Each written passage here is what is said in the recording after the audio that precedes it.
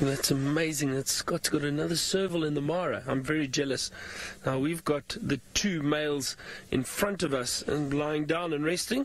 They just moved from the pan, so they did have a drink of water, and they moved down, they're drinking, and then there's another male and a single female. I can't see which female it is. I think it's possibly the mother of the cubs, and they just through there, you might not even see them. Quite a thick little area. They're lying down there.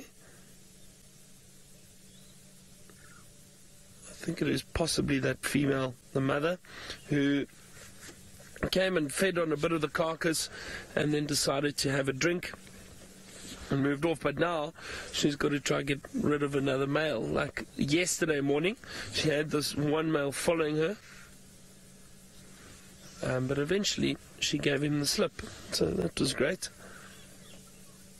And we got to see those wonderful little cubs. Oh, I think these lions, they are full. They've been drinking. So they are very content at the moment. And I think they're probably going to hang around here.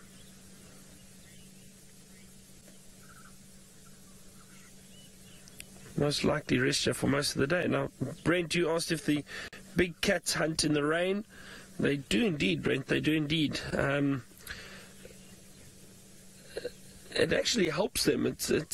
They use it to their benefit, because when it's raining, it's difficult for the prey species, like the antelope and that, to pick up on the scent of the predators, for one, and to also hear them. So it gives the predators a bit of an advantage to be able to stalk a lot closer, and especially lion and leopard. And they can stalk a lot closer and ambush their prey.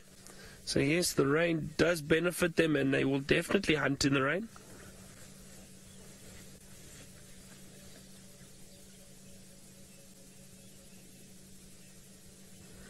I thought we might get a bit more activity from these lions, but it looks like they are very content at the moment, and most likely just going to stay here.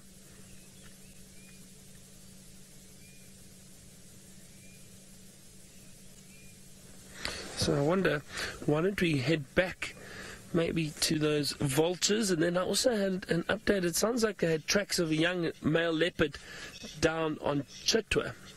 So I might head down there a little bit later too. But let's head back to that buffalo carcass perhaps. See if there's still some hyena and vulture activity around there. That could be interesting. But nice to see the males nonetheless. But only 3 of them here. And like I said, only these 2 males, that one male over there with the female.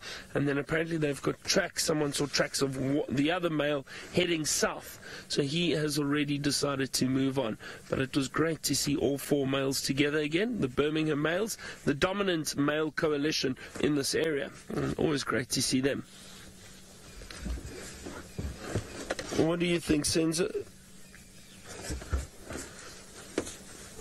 So we leave these resting lions, and let's head across to James, who's apparently got a lioness moving through the long grass at the moment.